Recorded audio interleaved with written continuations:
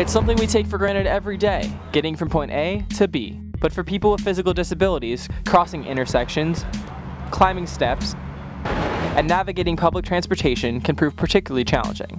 Let's say, just for example, somebody in a wheelchair has agreed to meet a bunch of friends at an Irish pub in the city, and you know, the front door of the place is accessible, but they go there and the only restroom is down a flight of stairs. Well, that would be information that would be great to know prior to making those arrangements. LeBow Ph.D. student Alex Cohen is doing something about it. I'm trying to develop a rating system, the accessible city rating system, so that, for example, a disabled person coming to Philadelphia or a local citizen here could kind of get the appropriate information that they need about the accessibility of a particular business before they go there. It's a cause of special interest to Cohen, who suffers from a progressive eye disease called retinitis pigmentosa. I was diagnosed with this in my early 20s, around 21 years old. I used to play Little League like any other normal kid, and I always had trouble seeing the pop flies at night.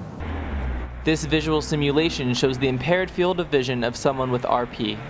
Because there are dozens of gene mutations that cause the disease, people experience different symptoms. A lot of my visual impairment also depends on lighting. So, for example, if I were in a dimly lit restaurant, almost nothing. Right now, being in the sunlight, you can see some shadows and some shapes. The Office of Disability Resources here at Drexel has been absolutely amazing. I don't think that I would have been able to make it even as far as I have with their assistance.